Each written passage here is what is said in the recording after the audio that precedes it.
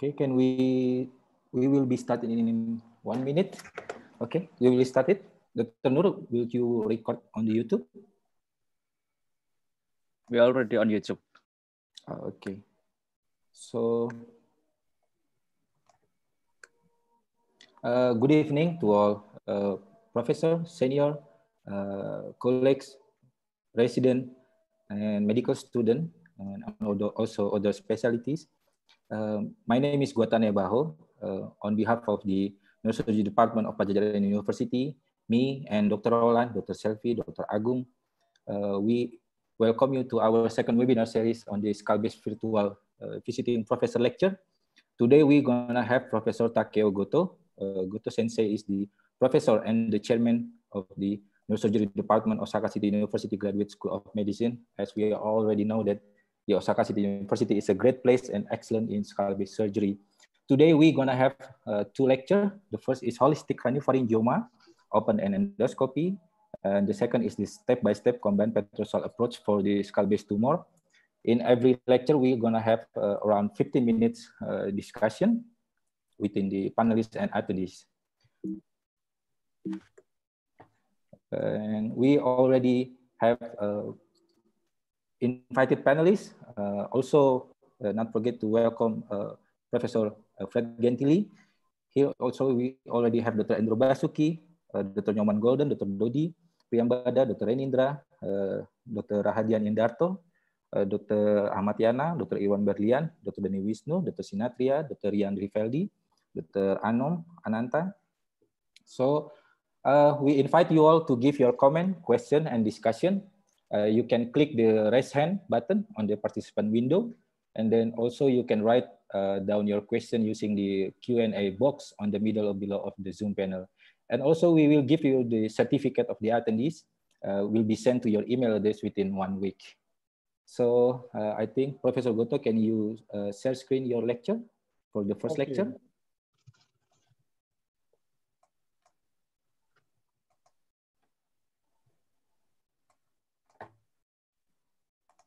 Can you see my slide?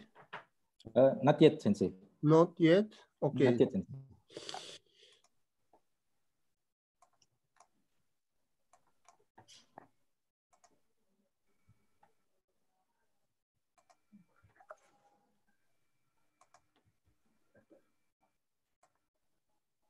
Yeah. Can you see my slide? Okay. Yes, Sensei. Yes, already. Okay. Okay. Okay. So now I will start the first lecture. At first, I feel very honored to have the opportunity to this web seminar. Thank you, Professor Roland and Guata and all staff in Bandung group. At first, I will teach the surgical strategy for craniopharyngioma, open and endoscopic approach. About 10 years ago, I used to try to reject the craniopharyngioma by the transcranial approach, like the interhemispheric, orbitozygomatic, and transpetrosal approach. I published our work to some paper, and I think the result of the surgery not bad. This is, for example, this patient shows the dementia and tumor occupy in the third ventricle. So this is a intra-third ventricular type craniopharyngioma. This is an optic chiasm, and this is an ACOM. To remove this part, I think the interhemispheric approach, translamina terminalis route, is one of the options to nice resection of the tumor. So in such a case, I use interhemispheric approach. This is a surgical video. Can you see the video? Not yet, Goto Sensei. Not yet?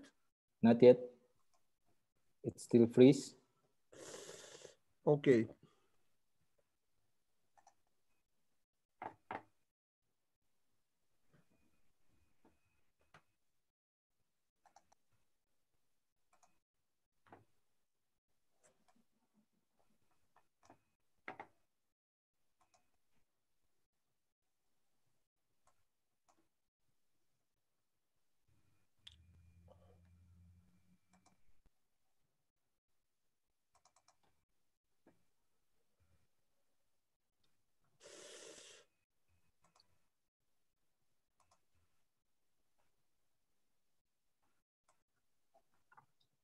Hmm?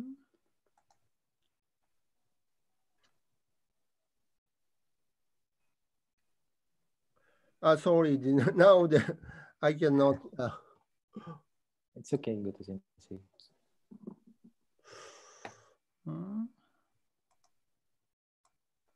Goto Sensei, may I suggest to unshare the screen first and then share it again? Because sometimes it can fix the problem.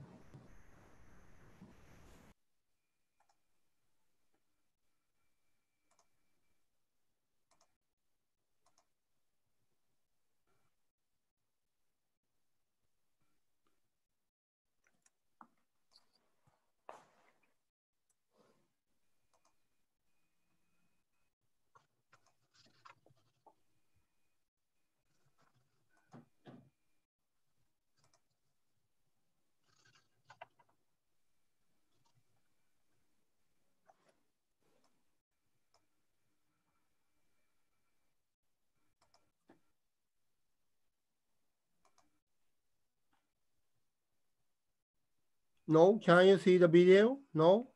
Not yet. Do you already click one of your video?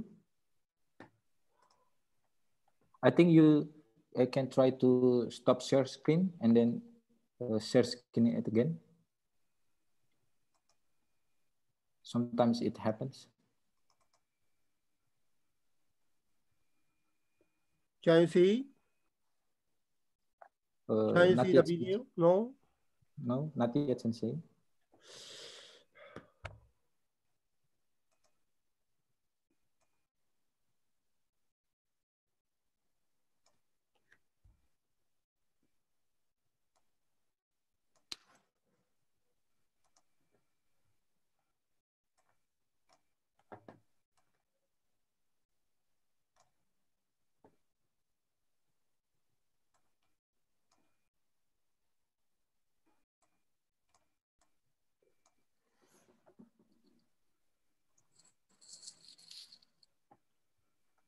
Can you see the video? Not yet, Sensei.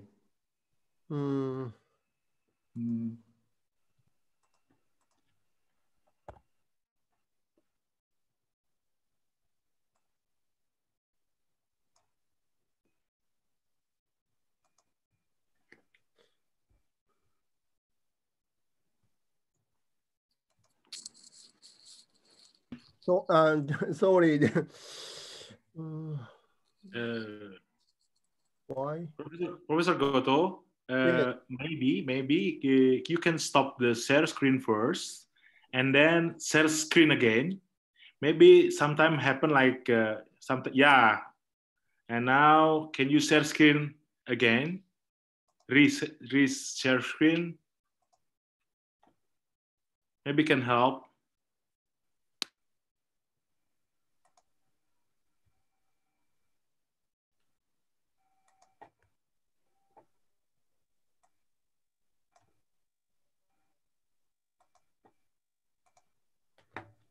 Can you see the slide? Yes, of course. Good. Sensei. Perfect. Perfect.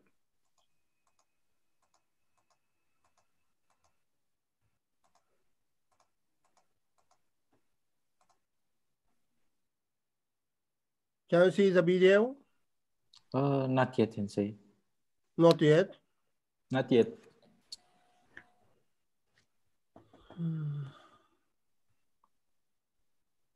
I think it's the problem from loading the video from the source to the slides.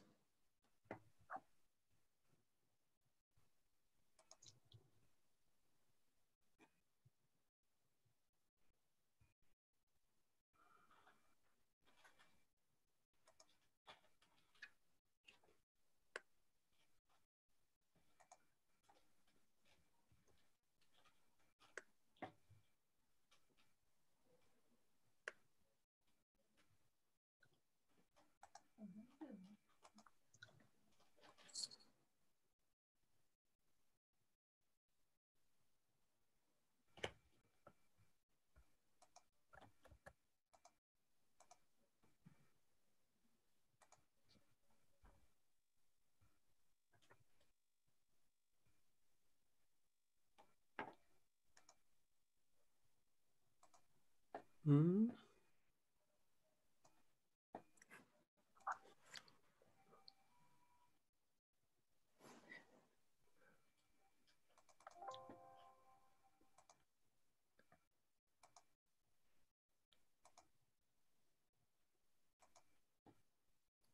Goto Sensei, maybe we can play your video directly from the one that you have in your computer.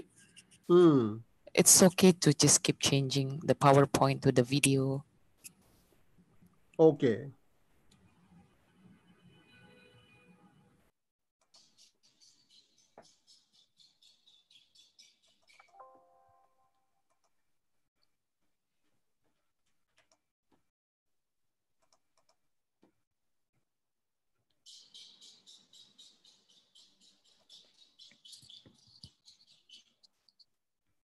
Or you just play the video and then start share screen. Just play the video Okay. first and then share screen. Have you had problems with video playing in other webinars? Now,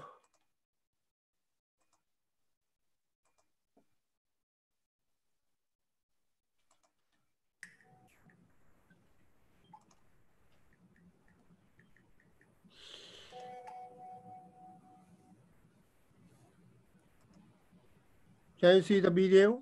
Yes. Perfect. Goto Sensei. Very perfect. Sorry, the technically very difficult. No, it's beautiful. This is a surgical video of the interhemispheric approach. 10 years ago, I think it's the best approach to enter the third ventricle. And but in this surgery, we have to always care the perforator, and I carefully dissect the tumor from the wall of the third ventricle. But of course, most part of the tumor successfully resected out. This is a tumor, and this is in the third ventricle. And this is a ACOM. But the problem, in this approach, we cannot observe the inferior surface of the optic chiasm. So, of course, the tumor grows totally resected out, but always I feel the surgical field is not large.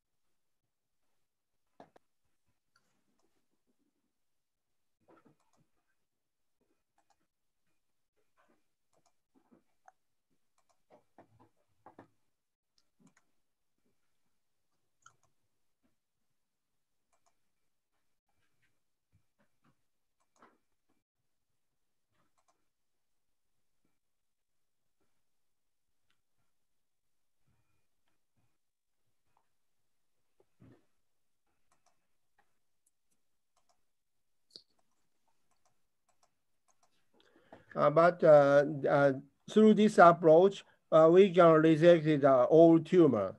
But this time, we sacrifice the pituitary function. This is another case of the craniopharyngioma. Can you see the slide? Yes, Goto Sensei. Perfect. This tumor has a large calcification, so it usually very difficult to crush the calcified tumor by the interhemispheric approach.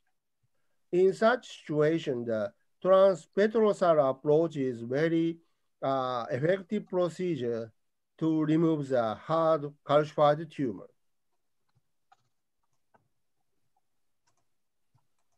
So I choose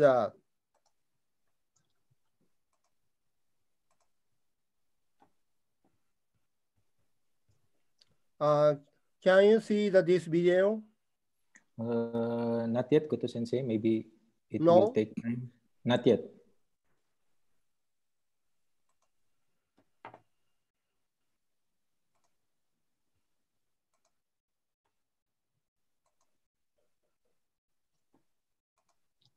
Can you see the video?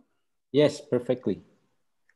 Sorry, then this is a Petrosal approach to the retrochiasmatic, the calcified craniopharyngioma.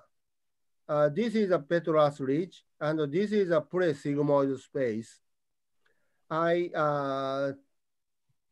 opened the foramen tentorium, and this is a carotid artery, third nerve, and trochlear nerve, and this is a tumor. The tumor was very calcified, but using this approach, we can crush the calcified tumor, and this is a pituitary stalk.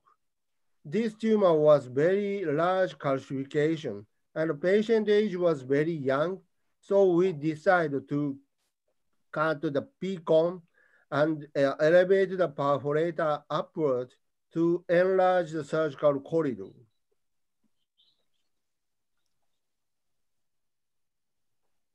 So this is a third nerve, and we can look up the tumor. This is a contralateral third nerve.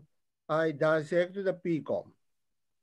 And finally, the old tumor was successfully resected out through this approach.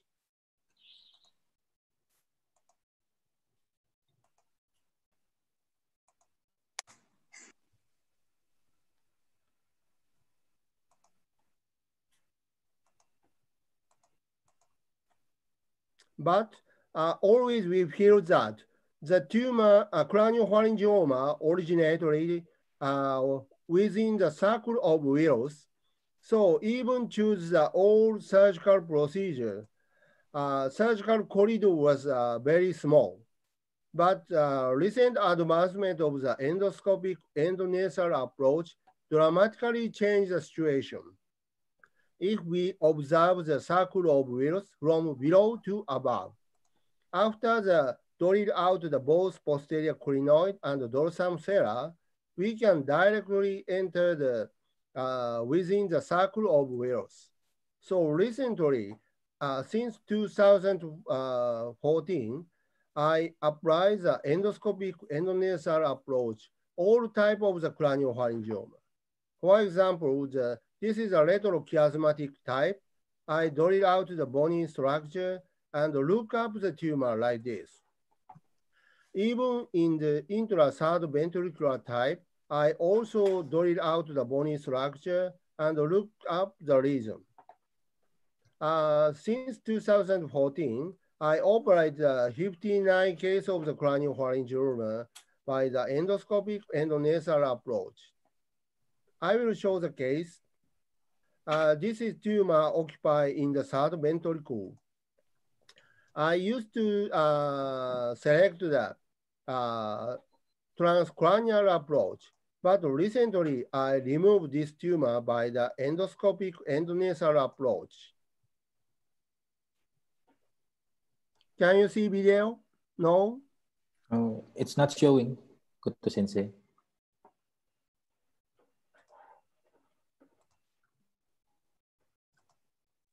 Can you see the video? Yes, perfectly, Goto Sensei. This is a surgical video of the endoscopic endonasal approach. At first, I widely drill out the bony structure around the cell floor. This is the cell floor, and this is the inferior wall of the cavernous sinus. I prefer to use a 30-degree endoscope.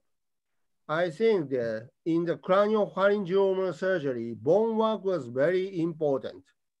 I drilled out the tuberculum sera, and this is the optic canal, and this is the wall of the cavernous sinus, bony wall of the cavernous sinus. This is a carotid artery. I remove the bony structure under the carotid artery. This is a right carotid artery. I also drill out this part and remove the bony structure to enlarge the surgical corridor. And this is the upper clivus, and this is a paraclival carotid artery. I remove the bony structure around the paraclival carotid artery to expose the dura mater. This is the lateral end of the clivus. After that, I gently elevate the dura mater upward to expose the dorsum sera and posterior clinoid. After drill out the upper clivus and gently remove the sera floor upward, we can safely drill out the both posterior clinoid and dorsum sera. I dissect the bony structure. This is a right posterior clinoid process. I removed out without any bleeding of the cavernous sinus. And posterior clinoid safely removed out. This bone work was very useful for safe resection of the craniopharyngioma. And then I cut the tuberculum sera, and this is the pituitary gland. After the wide bony drilling, we can gently retract the pituitary gland. This is a remnant of the left posterior clinoid. I also dissect and removed. This is a pituitary gland, and this is a cavernous sinus on both sides.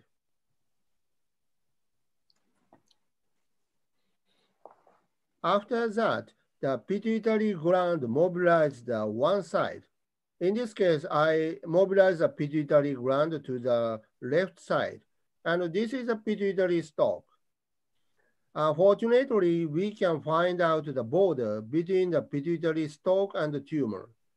And then I carefully dissect the tumor from the pituitary stalk.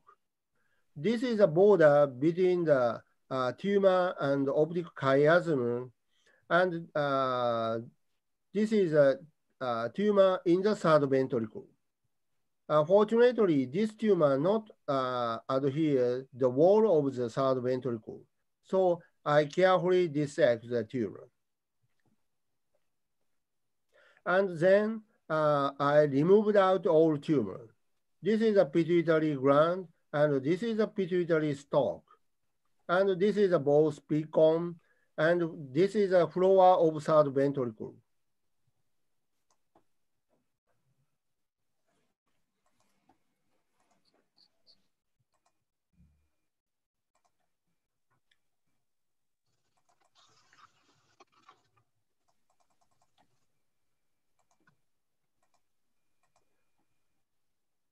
Using this approach, I resected out all tumor and preserved the pituitary gland and stalk anatomically. But unfortunately, we cannot preserve the pituitary function. But DI was disappeared after the 6 months follow-up period. I skipped this case. The time is limited. And this is another case of the recurrent craniopharyngioma with the large calcification. This is a recurrent case, and the patient age is a 3-year-old female.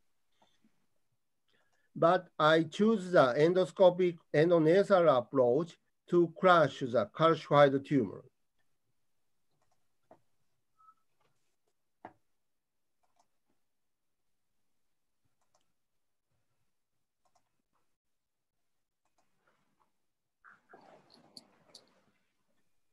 Can you see the video? Yes, Goto Sensei. Even the 3-year-old girl, we can get the enough space to perform the endoscopic endonasal approach. I use the same technique, drill out the both posterior crinoid, and this is a pituitary gland, and this is a pituitary stalk. I mobilize the pituitary stalk to the one side, and this is a calcified tumor. After the drill out crinoid and upper clivus, we can get to the wide surgical corridor to dissect this calcified tumor. And I meticulously dissect the tumor. This case, this is a recurrent tumor, but using the endoscope, I can observe the whole wall of the third ventricle, so I can remove the old tumor step by step. And finally, the old tumor was resected out.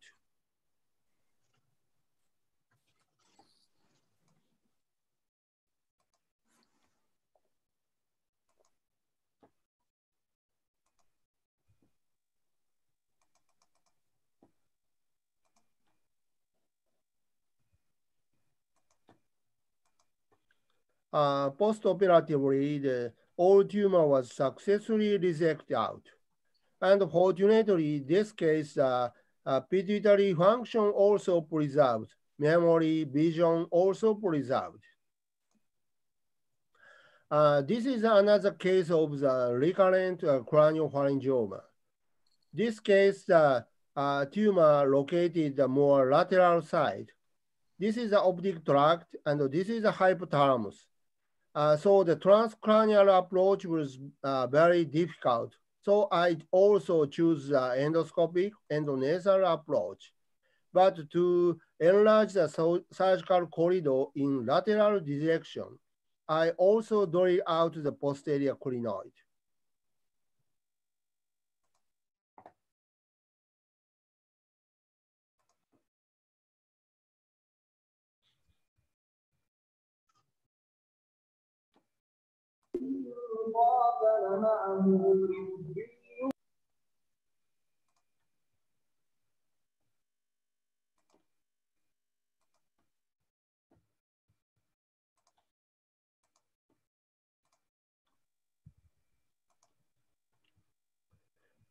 I also choose the endoscopic endonasal approach, and the surgical procedure always same. In case of the complicated case, I combine the both posterior crinoidectomy and also upper clivectomy. This is a paraclival carotid artery, and I remove the posterior crinoid on both sides. After this bone work, we can get to the relatively large surgical corridor. This is an atrophic pituitary gland. This case, previous surgeon already sacrificed a pituitary function. So we no need to care the pituitary function. Just a total removal and preservation of the memory and vision is our goal. This is a Padjadjaran artery, and this is a PCA, and this is an oculomotor nerve. And I dissect the tumor under the tract. Using this approach, we can directly reach under the optic tract. So we can safely remove the tumor. After that, we have to watertightly seal the dramata. So in such situation, I think to put some suture was very useful. Of course, no need to watertightly close the dramata, but I put some material like the fat tissue or duragen and put some stitch to dramata. The suture is to put the tension to the dramata. After put the several stitch, what was fixed and skull base almost watertightly sealed. This suturing technique was very useful to prevent the CSF leakage. I inserted the fat tissue to the subdural space and put the suture. Finally, the dural defect almost watertightly sealed and covers some material and nasal flap. Using this material,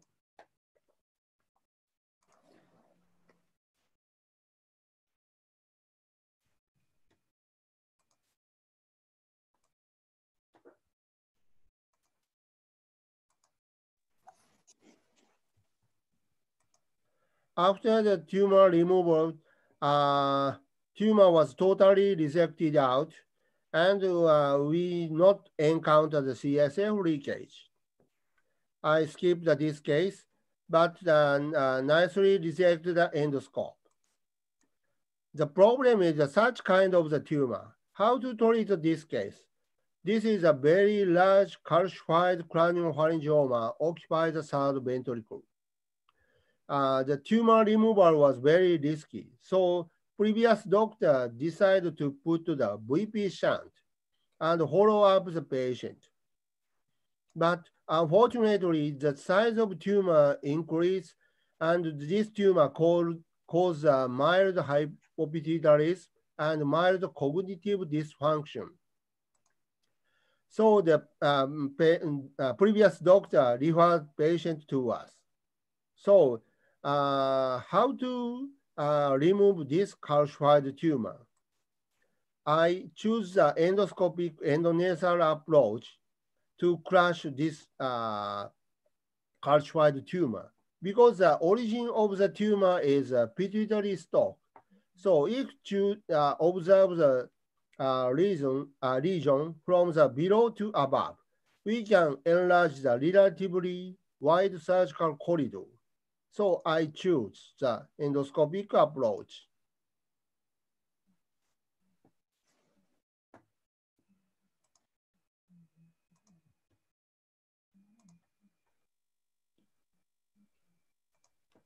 Can you see the video? Yes, good to sensei. I use the same procedure. Directly drill out the tuberculum cella floor, and upper clivus. And this is a calcified tumor. Through our procedure, we can insert the 3 instruments, 1, 2, 3. So we can meticulously crush the such kind of the calcified tumor. And we carefully dissect the calcified tumor. This is a PCA and its perforator. Using the high magnification of the endoscope, we can gently dissect such kind of the small perforator. And we can use the 3 instruments like this. So we can gently dissect the calcified tumor from the perforator, from the PCA or PCOM. This is a border between the tumor and the third ventricle. I meticulously follow the border of the tumor, not to injure the hypothalamus. Of course, this calcified tumor strongly adhere to the hornix, but using this approach, we can directly reach around the foramen of Monro. This is a foramen Monro. I meticulously cut and dissect the calcified part and gently dissect this small artery. Of course, I left behind the small calcification around the foramen of Monro.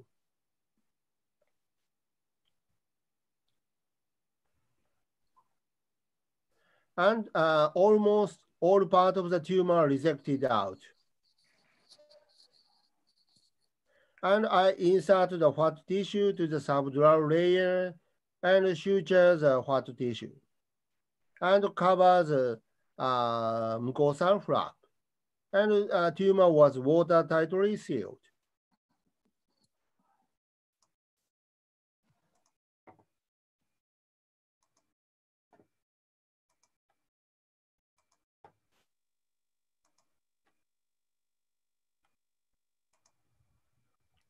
Of course, some calcification left behind, but the most part of the tumor was successfully removed out with preservation of his vision and cognitive function.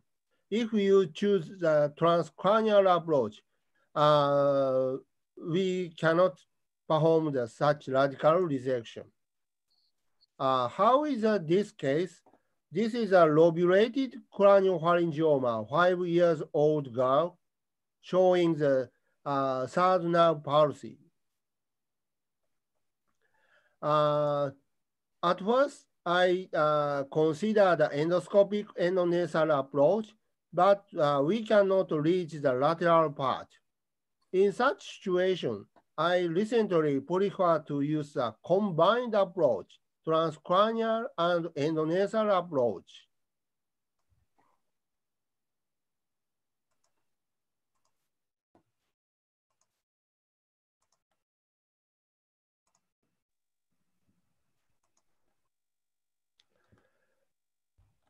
This is our strategy.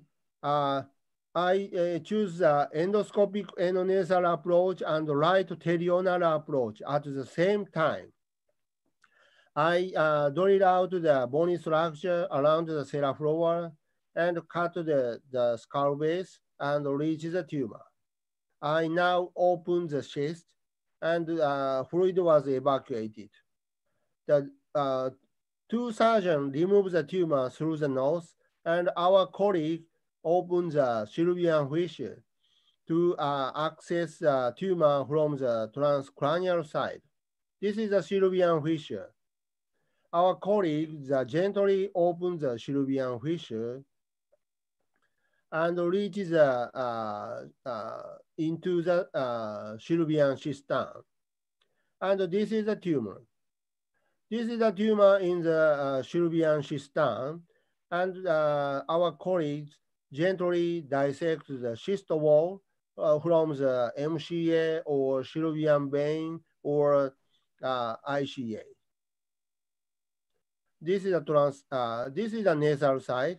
I also remove the tumor through the nose.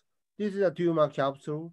I gently retract. This is a pituitary gland, and this is a pituitary stalk. And I carefully remove the tumor. From the transcranial side, just dissect the tumor capsule, and I remove the tumor through the nose. Using this approach, we can follow the cyst wall and resect the tumor one piece. I carefully follow the entire wall of the tumor, and this is a third nerve. And I remove the capsule. This is a transcranial side, and this is the endoscopic side. From the transcranial side, we dissect the tumor capsule from the M.Ca. This is M.Ca, and we remove the tumor capsule through the nasal side. And collaboration of the both sides, we carefully remove the old tumor. Finally, we can resect the old tumor.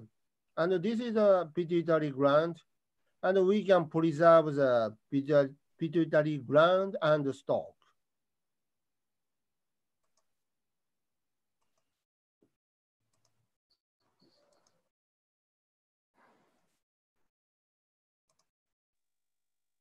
After the surgery, tumor was totally resected out like this, and successfully we can preserve the pituitary function.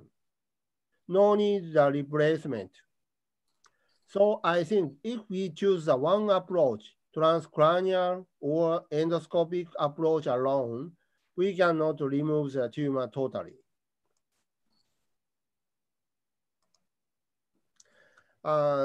Since 2014, I operated 79 cases of the craniopharyngioma, mainly by the endoscopic endonasal approach.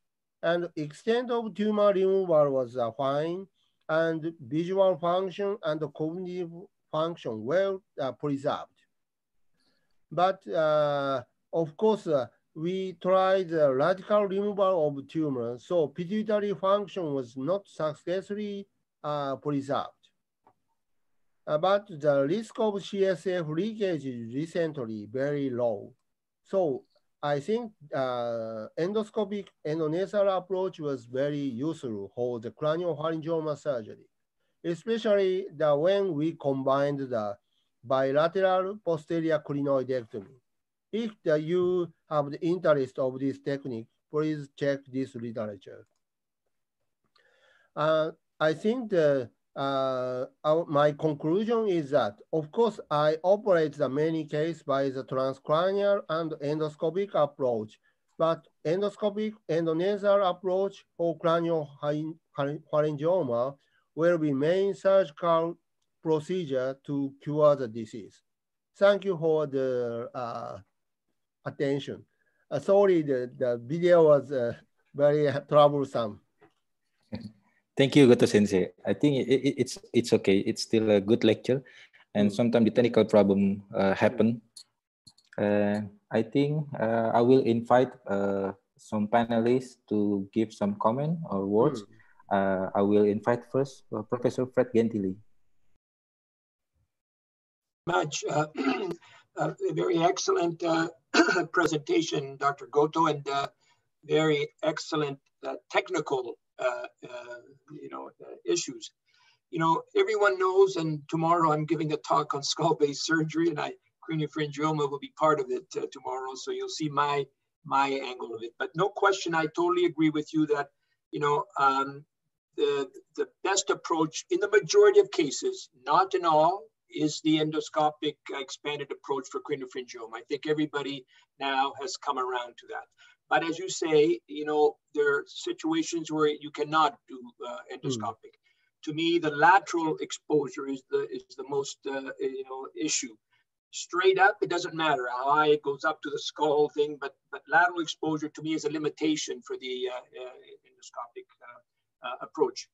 And the problem is that craniopharyngioma remain a very challenging problem for everyone. I don't care how excellent technically you are.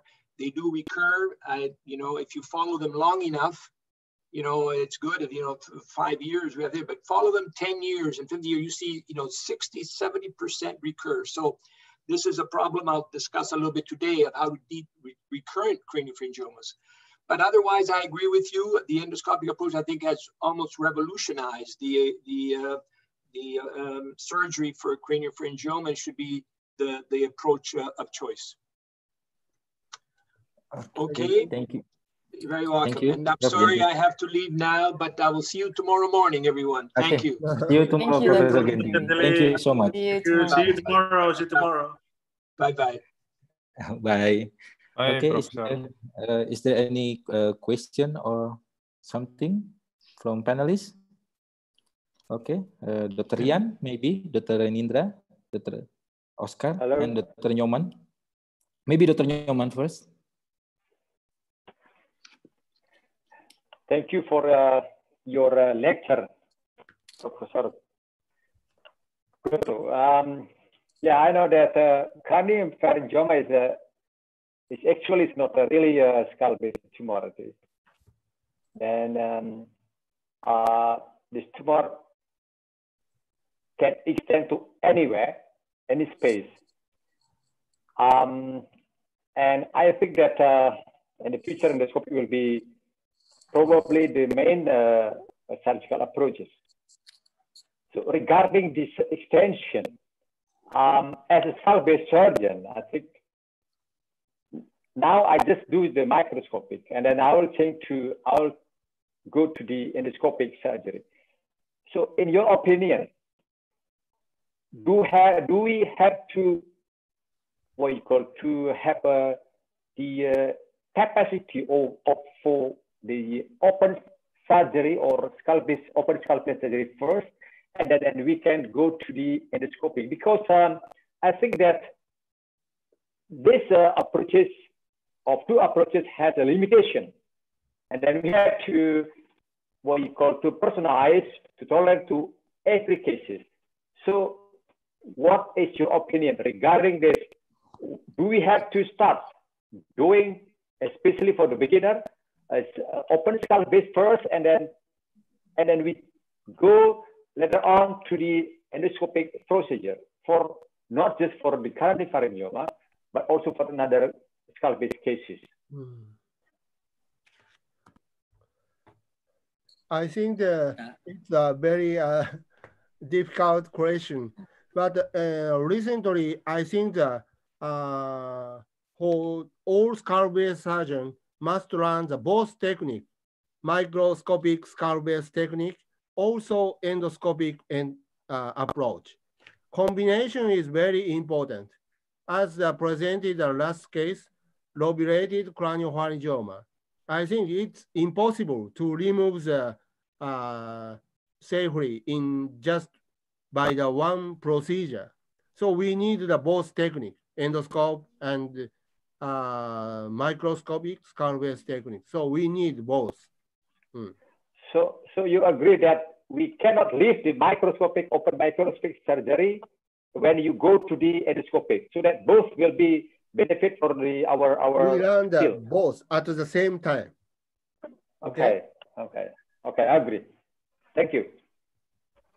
Okay, thank you, Dr. Yaman Golden. I think we'll continue to the second. Dr. Renindra, please take your time. Dr. Yes, thank Renindra. you, Dr. Guata. Thank you very much, Professor Goto, for your excellent lecture. And I was really amazed that you were doing the endoscopic and the microsurgery at the same time. So your coordination between your colleagues is very, very good. My question is, first, if you encounter a bleeding from the cavernous sinus, what is your technique to stop the bleeding? And the second is, since we are talking about craniopharyngiomas, it's in my opinion, it's also difficult to treat because it recurs. Sometimes it occurs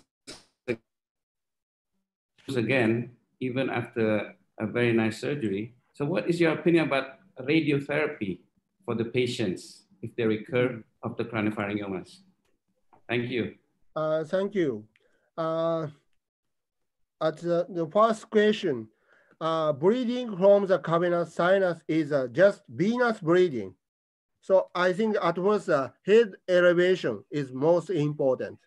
And then we have some material to stop the venous bleeding, Flosil or collagen sheet. Just put the Flosil or put collagen sheet and fibrin glue. I think it's not so the problem some. We can control the bleeding. Just head elevation and Flosil or some putting the material is enough to control the bleeding. Of course, arterial bleeding is very problem. So not injure the carotid artery, of course. But venous bleeding is not so problem. I think so. And the second question is a radiosurgery to the craniopharyngioma. I think the effectiveness is not enough for the long time. Of course, a short period, IMRT or gamma knife is effective in some case. But usually the control rate is just 60% or 70%. In case of the young patient, especially pediatric case, if we follow the patient for a long time, we can experience many recurrence after the radiation. So I think at first we aim to cure the disease. Thank you very much. This is very difficult problem in case of the craniopharyngioma. Thank you. Okay. Thank you, Dr. Renindra. Dr. Andrew Basuki, would you ask or comment? Thank you very much for your nice presentation and your nice technique. Since our cases in Indonesia are very big craniopharyngioma, yeah. What kind of procedure you propose to care that patient? Thank you.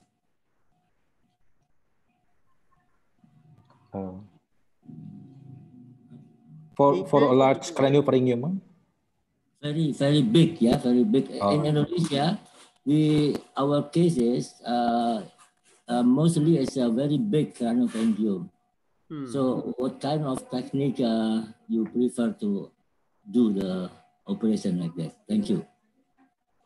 I think recently, the combined approach, transcranial and endoscope, is very effective to remove the large craniopharyngioma, because the origin of the tumor is pituitary stalk.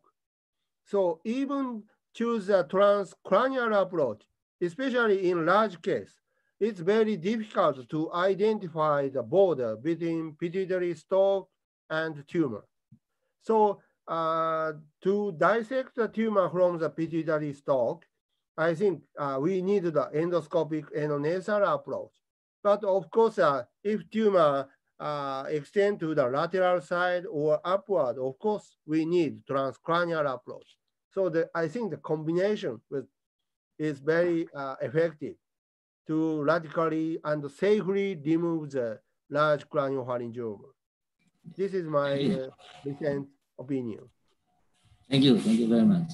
Okay, thank you. Maybe next from Dr. Rian. Dr. Rian. Yeah, thank you very much for the presentation, Dr. Goto. It was very interesting. I have two questions. Actually, like in my experience doing craniopharyngioma, I always hesitate to remove all of the part of the craniopharyngioma, especially the one that attached to the hypothalamus. And then I was wondering, like if you're doing like such an aggressive removal, how is the result for the hypothalamic complication post-op? And then the second, and if you did like, do you have like special study that you perform or like analysis before the surgery when you decide to remove all of the craniopharyngioma, or when you decide to leave some of it on the hypothalamus? Thank you. In some cases, especially large tumor, looks severely compress the hypothalamus. But in most cases, we can find out the dissectable plane. Of course, I show the calcified tumor. In such situation, calcified part strongly migrate to the mammillary body or fornix. In such case, if we try the radical removal, we may damage the fornix or mammillary body. In such case, patients will lose some cognitive function. So in such situation, we cannot totally resect. So in Japan, usually the size of the craniopharyngioma is not so large because we evaluate many patients by the CT scan or MRI.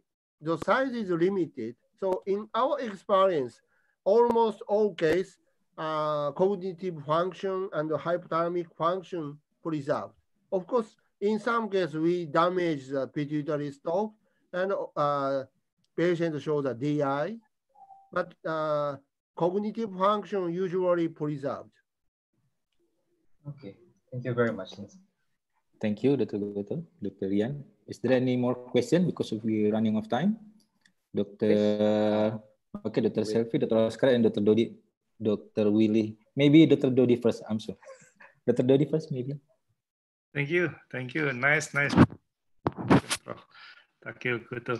I want to ask you about using endoscopy.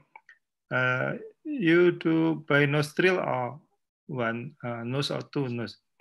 Of And course, about I want to ask about how to prevent CFF leakage. What did you do for prevent CSF leakage? Thank you very much. I usually use a binostial because, of course, we need the wide surgical corridor, not pituitary adenoma surgery, just the skull-base tumor like the craniopharyngioma. We need binostial. And I recommend the wide opening of the cella floor, including the skull-base bone. So we meticulously seal the dural defect using the put some fat tissue or duragen in subdural layer and put some suture and cover the vascularized nasal flap. The initial case, I needed the spinal drainage, but recently I did not use the spinal drainage. Just cover the nasal mucosa and also put the gel foam to fix the nasal flap. Okay, thank you, Professor. Okay, thank you. We still have 4 minutes. Dr. Willy, maybe next. Yeah, thank you, Sensei. I want to ask about the continuing the question of Dr. Dodi, just to support preventing the CSF leakage. In your opinion, did it have benefit if we suturing the mucosa nasal mucosa suturing? Do you do that or just leave it after you said just pulling the gel foam or duragen or something? Yeah. Do you suturing the nasal mucosa that you already do the operation? Thank you. I suture the dura mater, not the mucosa.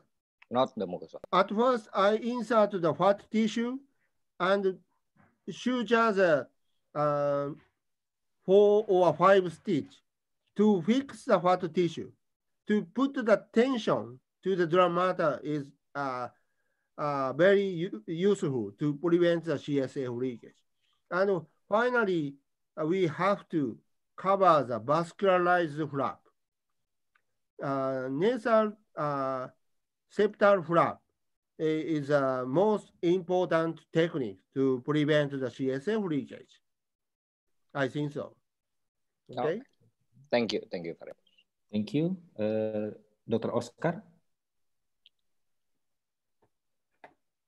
Please unmute your mic.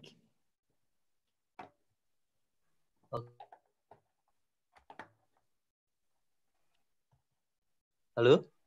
Oh, yeah, okay, we can hear you. Thank you for the chance. I would like to ask for your opinion in some cases that all the cystic craniopharyngioma, we cannot do all the gross total removal. How about your opinion? Should we perform Omayashan after that? Is there any special consideration for that case? Especially when you cannot perform the gross total removal. Thank you, Sensei. In my opinion, I don't like the Omaya tube. Even inside the Omaya tube, some inflammation obstacles the tube, and when we perform the reoperation, it's very difficult, hard granulation or something around the Omaya tube. So it's very difficult to remove this scar tissue. So I don't like to insert the Omaya tube. It's my opinion. Okay, thank you, Sensei. Okay, thank you, Dr. Sensei. Dr. Selfy, maybe? Last question. Thank you, Dr. Guata. Thank you, Goto Sensei, for the wonderful presentation. Beautiful operative video, by the way, for the hemi-transposition of the pituitary gland. I would like to ask, you were mentioning that you had this panhypopit post-operatively after the hemi-transposition of pituitary gland. And I was thinking that you cut the inferior hypophyseal artery before the transposition. Would you think that's the cause of the panhypopit, or because of the posterior gland that, as we know, it's only have one layer because we mobilized? And would you think we can prevent that? That would be my first question. And my second question is, so me and my partner, Dr. Rian here, we did the combined approach, maybe only 2 cases, like a couple of years ago, but we find it's still difficult to work together. So what would you think about stage surgery for combined approach? Thank you. At the initial first question, hemi transposition of the pituitary gland cannot cause the hypopit, because in case of the meningioma surgery or chondrosarcoma or chordoma case, I apply the same technique.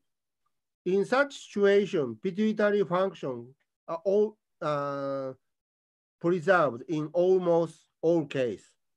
But in case of the craniopharyngioma, it's very difficult to evaluate the pituitary function because we have to dissect the pituitary stalk in the subdural space. So if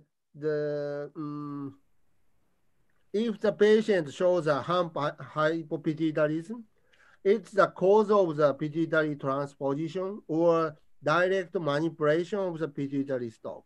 So in case of the craniopharyngioma, we cannot conclude the transposition will cause the hypopit. But in meningioma case or some another tumor, I also use the same technique. But in all cases, pituitary function preserved. So I think the hemi dissect the pituitary gland one side and transpose one side, and not cause deterioration of pituitary function. Of course, in some cases, shows a transient DI, 1 month or 2 months. But usually, this deficit will recover to normal level. This is the answer of the first question. Thank you.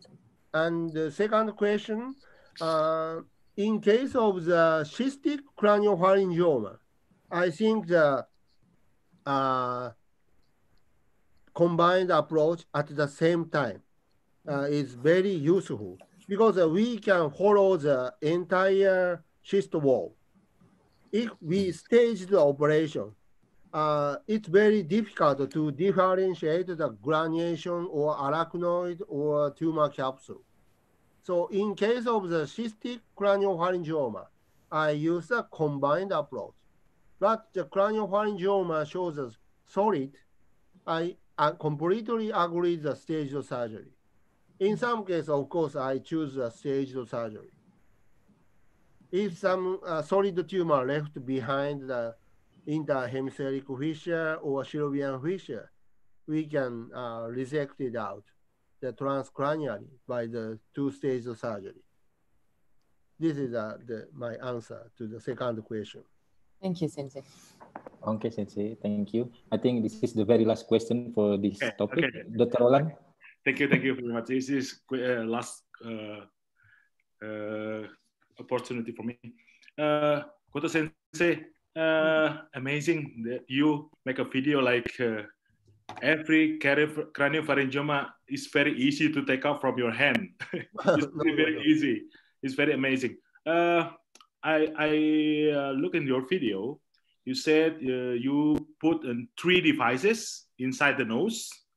So what device is in your hand? What device in other hand? You said three device into your nose. We resect the craniopharyngioma by 2 neurosurgeons. My fellow controls the endoscope and also insert the one instrument. Forceps. What is it? What is it? It's water, or is it water also knife, or what? Your friend, your colleague? My colleague usually insert the suction or forceps. Okay. I use a knife. You use a knife. Suction. Okay. Also, in your video, I saw watch not familiar instrument like you use a nostril like chusa or something. Yeah, chusa, yes. There is any chusa from transcontinental, right? Yeah. Okay. Already the striker provide the CUSA for the endonasal use.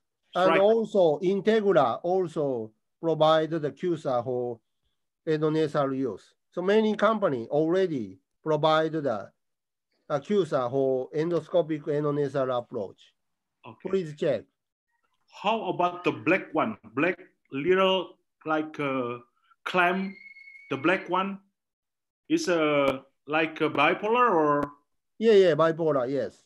It's special made from? Special bipolar for endonasal use. Okay. It's only in your department or the? No.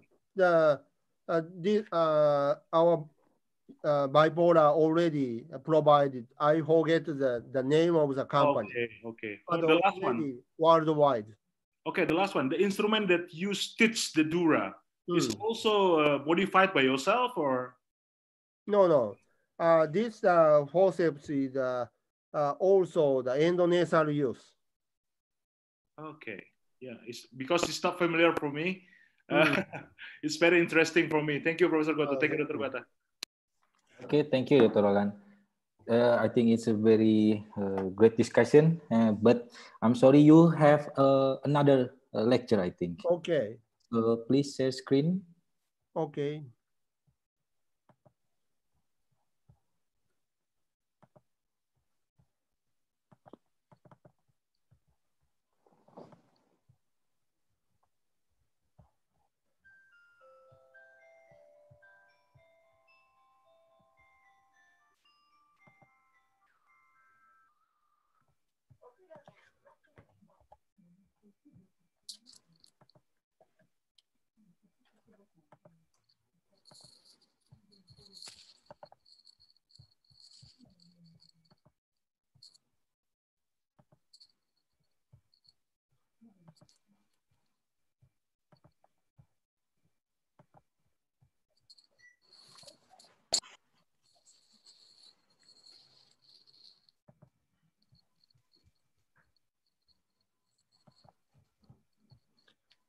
Can you see the slide? Yes, Sensei. Perfect. Next lecture is a combined Petrosal approach for large petroclival meningioma. Combined Petrosal approach is a very effective procedure for safe resection of the large petroclival meningioma like this. But in combined Petrosal approach, exposure of the sigmoid sinus and drill of the petrous bone in narrow space seem to time-consuming and complicated procedure. So usually, recently, many doctors hesitate to use a combined Petrosal approach. But in our institute, Professor Hakuba started a combined Petrosal approach, and my mentor, Professor Ohata, and I continuously modify the surgical approach for safe resection of the petroclival or skull-base meningioma. So today I will show the tip, how to safely perform the combined Petrosal approach. At first, I will show how to expose the sigmoid sinus. During the long experience of the petrosectomy, I found out the wall of the sigmoid sinus just adheres the bony structure around the mastoid emissary vein. So if we meticulously drill out the bony structure around the mastoid emissary vein, you can expose the sigmoid sinus under the macroscopic procedure, not use the microscope. So surgical time to expose the sigmoid sinus very quick. And after exposure of the sigmoid sinus, you should not drill out the petrous bone directly. At first, you should dissect the dura mater around the middle fossa and presigmoid dura to widely expose the petrous ridge. After that, just identify the lateral, posterior, and superior semicircular canal. You can safely drill out the petrous ridge like this. So our procedure was very simple. It looks like the sphenoid ridge drilling in the terional approach. I will show our technique later. And then in the subdural space, I recommend to open the Meckel cave as the initial step and mobilize the trigeminal nerve to enlarge the surgical corridor. And then petrous apex drill out the subdural space. Through this procedure, we can get the wide surgical corridor to drill the petrous apex. So our procedure was quick and very effective. I will show the surgical video. This case referred to us with a severe gait disturbance and dysphagia.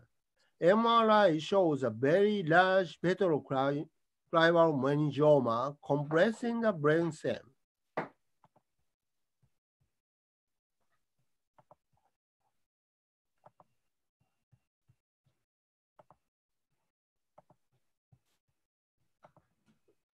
Can you see the video? Yes, Goto Sensei. This is the position and the design of the skin incision.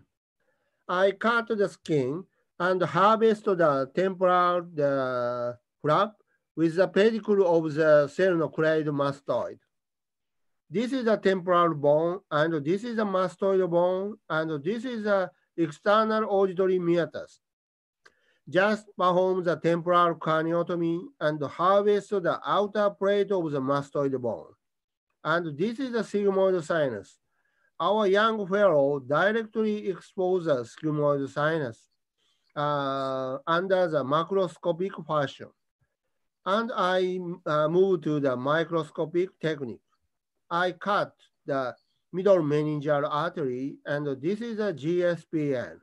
I expose the GSPN, and this is the middle fossa, and this is the sigmoid sinus. I carefully dissect the wall of the sigmoid sinus, and this is the pre-sigmoid dura mater.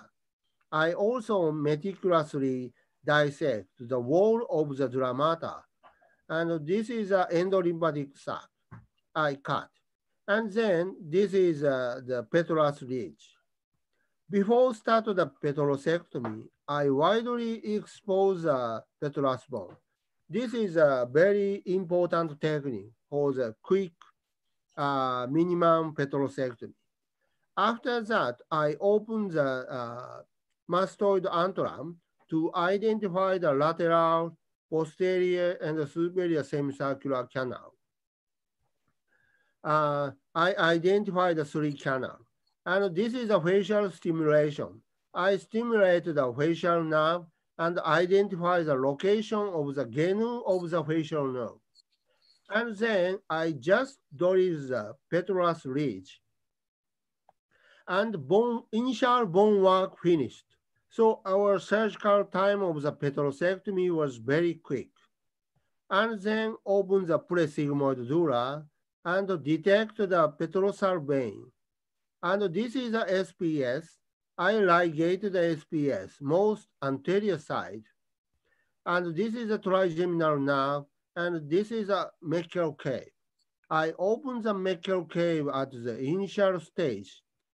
And this is the tumor occupying the Meckel cave and coagulate the feeder. After devascularize the tumor was devascularized. So we can mobilize the tumor of the brainstem and SCA. This is a false nerve. We already devascularized and detached the attachment of the tumor. So we can gently rotate the tumor, a very clean, bloodless surgical field. This is a brainstem and this is a tumor. Using the combined approach, we can directly access the basilar artery. And then I drill out the petrous apex subdural space to identify the sixth nerve. Anterior petrosectomy is very important to identify the sixth nerve. And I carefully dissect the tumor of the basilar artery and its perforator. And finally, all tumor was resected out.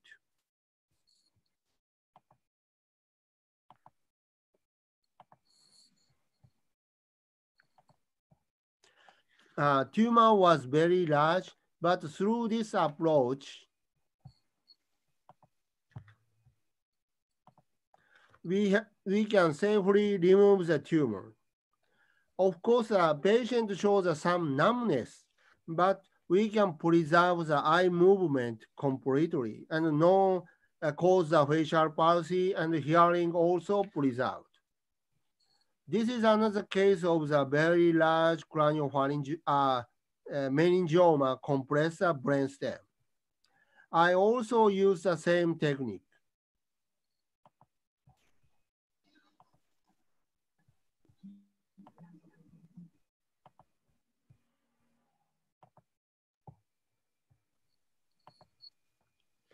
Can you see the video?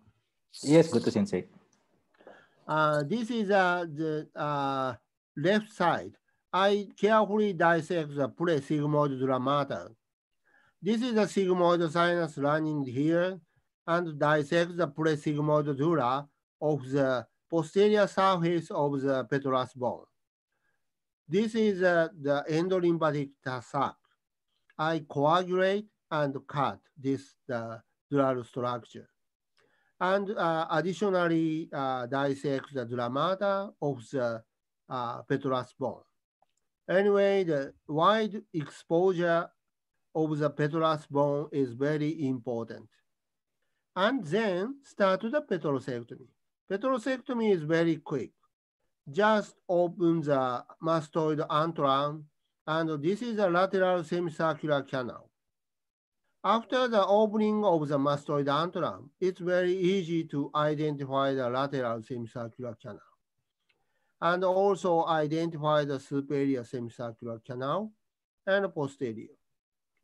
And after that, I stimulate the facial nerve and confirm the location of the genu of the facial nerve. And then I drill the just petrous ridge. No need completely drill out the Kawase's triangle. Just drill out along the petrous ridge was enough. This bone work is just for the sacrifice of the superior petrosal sinus. So now bone work finished. And then I cut the pre-sigmoid dura and then open the Meckel cave. In all cases, I open the Meckel cave at first and mobilize the trigeminal nerve. And this is a trochlear nerve, and I devascularize the tumor and cut the attachment of the tumor. This case, tumor was very fibrous, but already tumor was devascularized and detached. So we can dissect the tumor relatively the bloodless surgical field.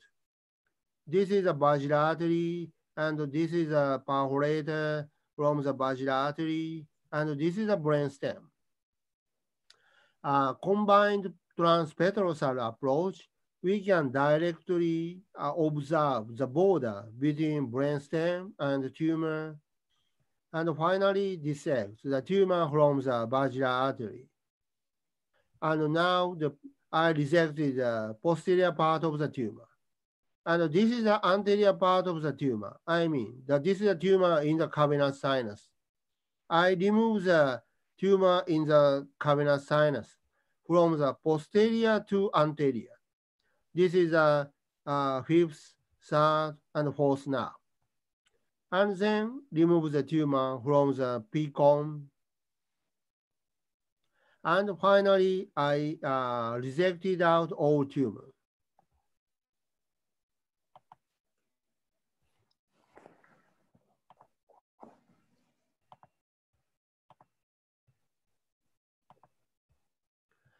Using this approach, of course, the patient shows facial numbness after the surgery, but all tumor was successfully removed and brainstem decompressed.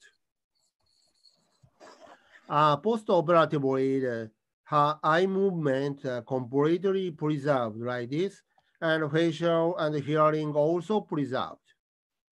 This is another case of the recurrent petroclival showing the gait disturbance and right facial numbness. And the brainstem shows edema, but to dissect this tumor, I choose a combined transpetrosal approach.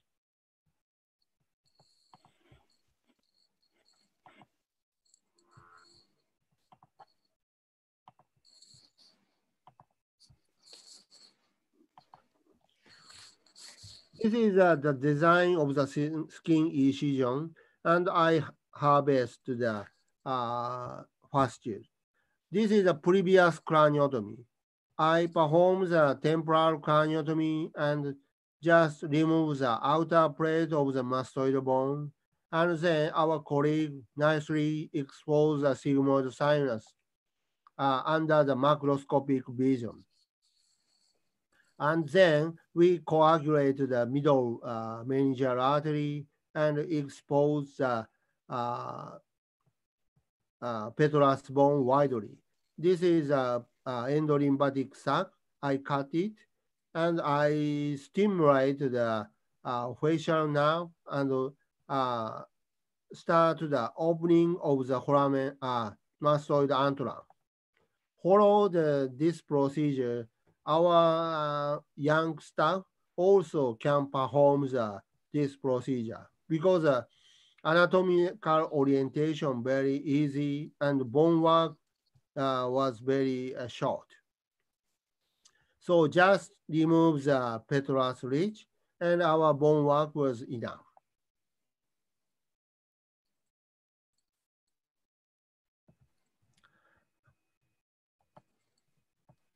And then I start the tumor removal.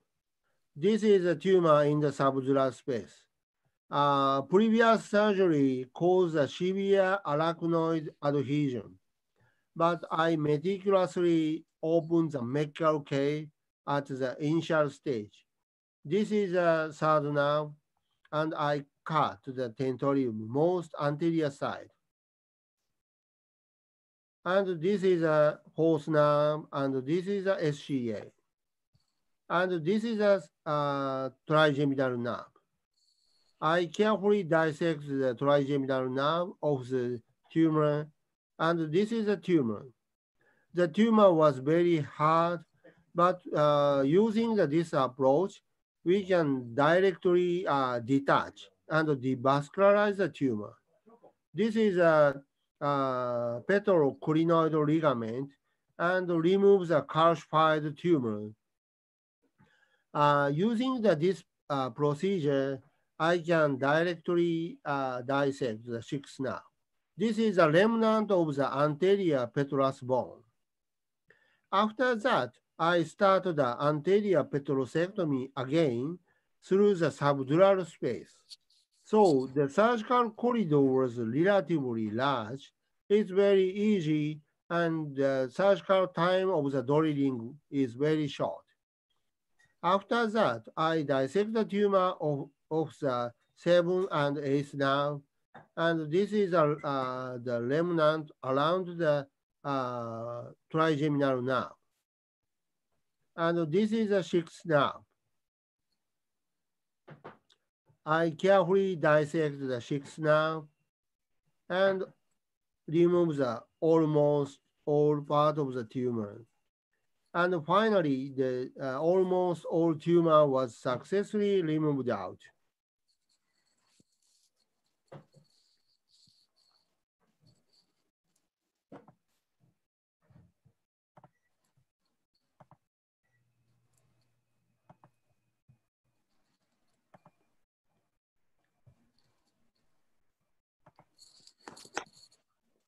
After that, this is a recent case, so I cannot show the MRI, but almost all tumor was successfully removed out. This is another case of the meningioma occupies the posterior cavernous sinus and around the posterior crinoid. How to remove this tumor? In such situation, also mini combined trans-Petrosal approach was very effective. To see the region right through this angle. This is a right sigmoid sinus, and this is a tumor. I use the mini combined Petrosal approach.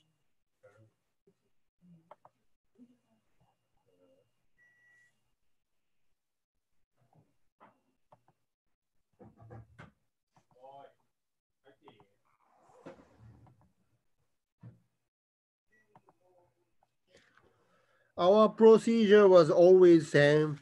At first, perform the temporal craniotomy, and our resident expose the sigmoid sinus under the macroscopic fashion, and start the petrosectomy.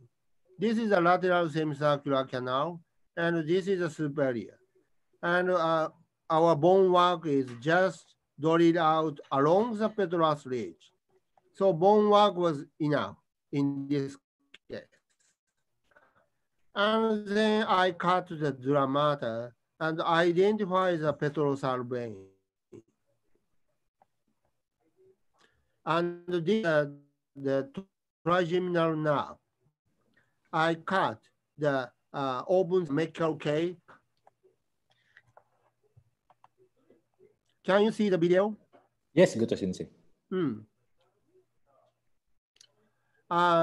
This is a tumor, and this is a horse nerve, and this is a Eicher. S.Si. I meticulously remove the tumor from posterior to anterior is the tip of this surgery. This is a horse nerve.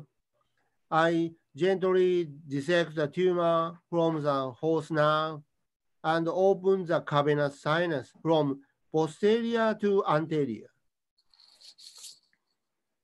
This is a third nerve, and this is a fourth nerve. I remove the tumor under the third nerve. So now the third nerve successfully decompressed.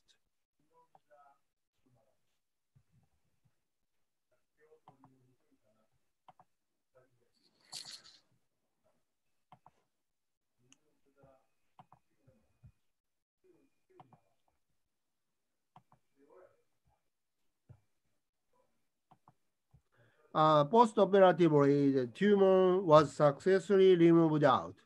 So I think to the posterior cavernous sinus meningioma, our procedure also very effective. How is this case? This is a very large petrocavernous meningioma occupying the entire cavernous sinus, tentorial ridge, and invade the sella trucica. In such situation, I will show how to identify the cranial nerve.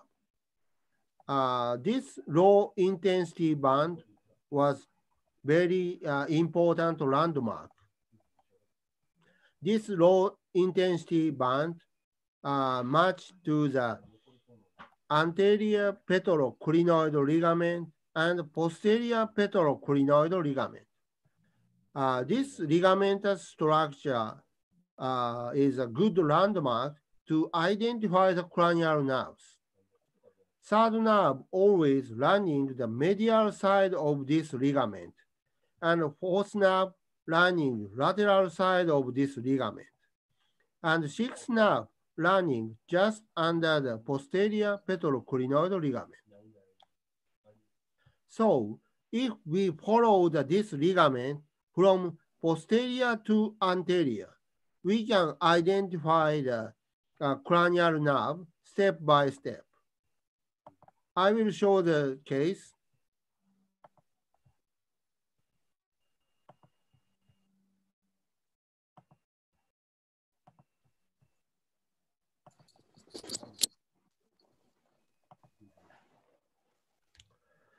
At first, I perform the bone work and then open the Meckel cave and expose the trigeminal nerve. And I start the tumor removal around the Meckel cave.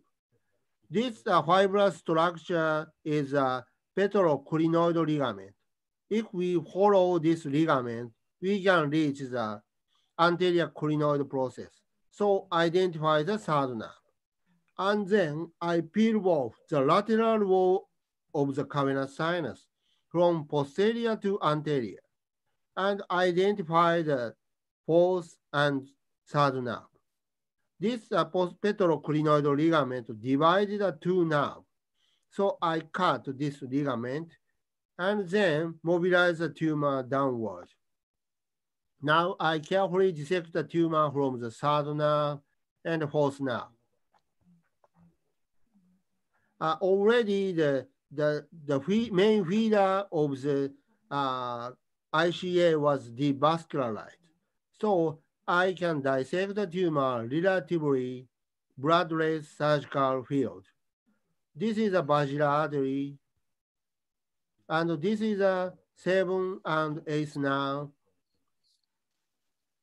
and this is a trigeminal nerve. I carefully remove the tumor.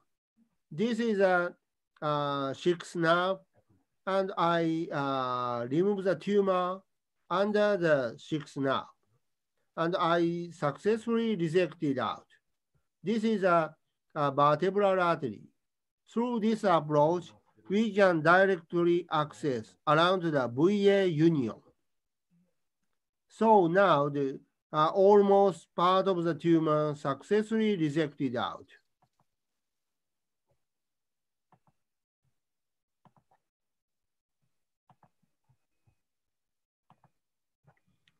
The tumor was very large, but most part of the tumor successfully resected out like this. But the problem is that even use this approach, of course, we can safely devascularize and detach the tumor around this area and identify the 3rd, 4th, and 6th nerve.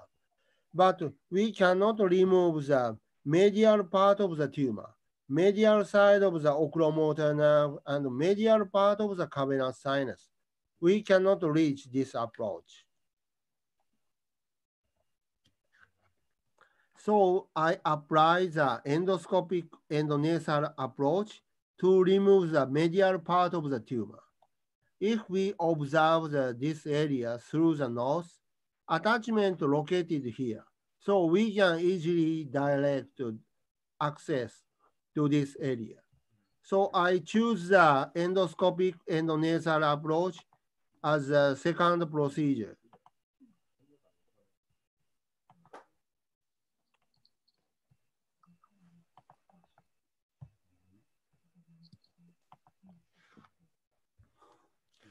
I will show the case.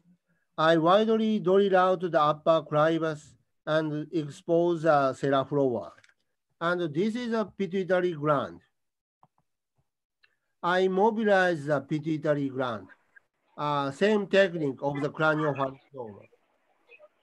Pituitary gland shift mobilize to the right side, and I drill out the and this is a paraclival carotid artery, and this is a tumor medial side of the cavernous sinus. I carefully dissect. This is a tumor behind the pituitary stalk. I removed it. And this is a tumor in the medial part of the cavernous sinus. And this is the tumor under the optic nerve and optic chiasm. And this is a carotid artery. So this is the tumor medial side of the carotid artery, safely resected by the endoscope. After that, I can identify the third nerve.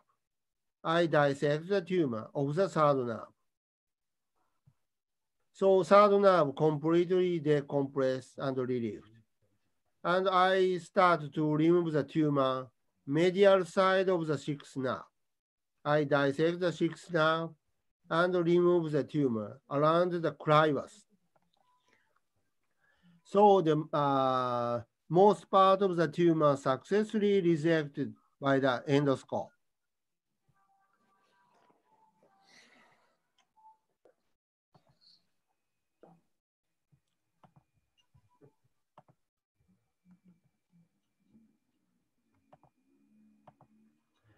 Post-operatively, almost all parts of the tumor are successfully resected out by the two procedures.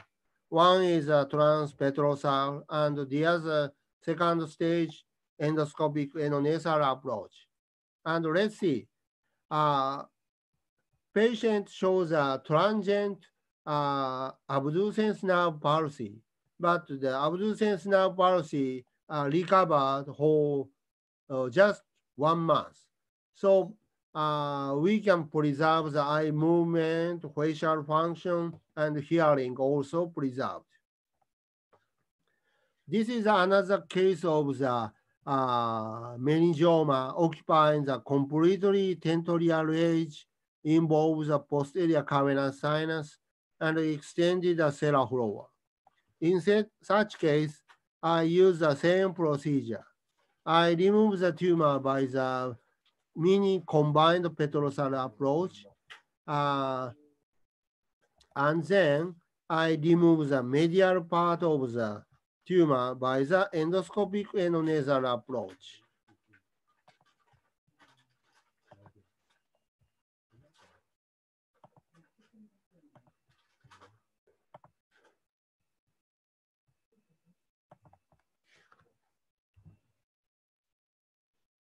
At first, I expose the paraclival carotid artery and medial part of the cavernous sinus. And I widely drill out the upper clivus and remove the posterior crinoid. And I cut the dramata along the clivus. This is the tumor along the clivus, and this is a basilar artery, and this is a tumor involves a medial cavernous sinus. I remove the tumor piece by piece, and this is a tumor under the optic nerve. I carefully dissect, and this is the optic nerve on the right side, and this is the pituitary gland. I mobilize the pituitary gland and dissect the tumor of the pituitary gland. This is the pituitary gland, and this is the tumor. I mobilize the pituitary gland to the left side and remove the tumor in the right cavernous sinus. I removed it piece by piece.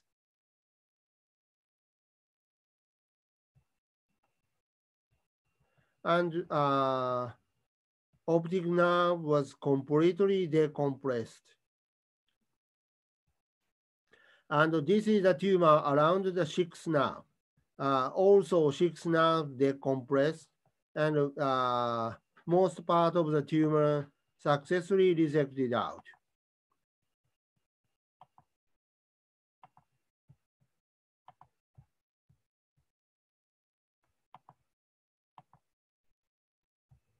Sorry, post-operatively, also most parts of the tumor successfully resected out with preservation of the pituitary function.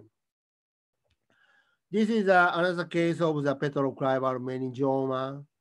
I apply the combined Petrosal and safely resected out. This is another case. The result was same. I applied the M.Kes and also result was very good. Since 2013, I operate the 62 petroclival meningioma, and the extent of tumor removal was successful.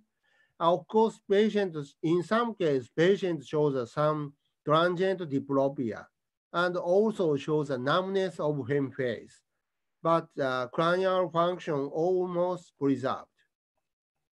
So my conclusion is that mini combined Petrosal approach is very effective procedure for radical removal of the large petroclival meningioma.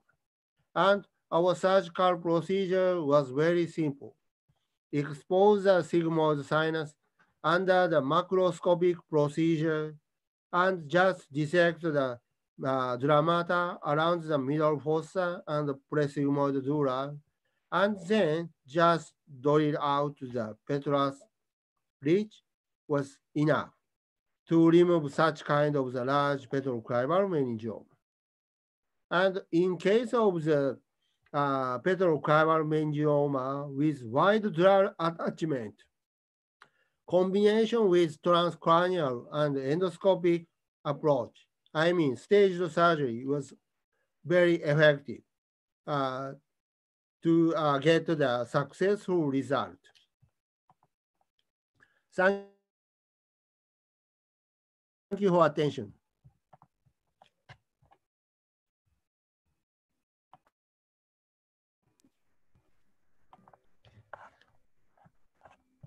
Masih di mute, Dr. Guata, your speaker. Okay. Thank you, Goto Sensei. We already see you have so many good cases and excellent cases, and also the video very great. I think it's time for panelists to giving some comment or question. Dr. Renindra and Dr. Irwan first.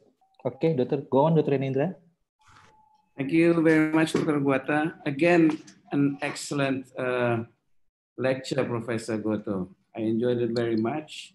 And by your series about 62 petroclival meningioma cases, only a small percentage of cranial nerve complications. Please give us some tips or your tips how to preserve these cranial nerves, especially when you open the presigmoid dura.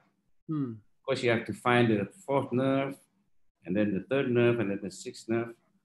Please give our tips for us. Thank you. It's very difficult to show the tips, but most important step is to keep the surgical field bloodless. If the surgical field was clean, you can identify the cranial nerve from the posterior side to anterior. And also, I combined the endovascular treatment.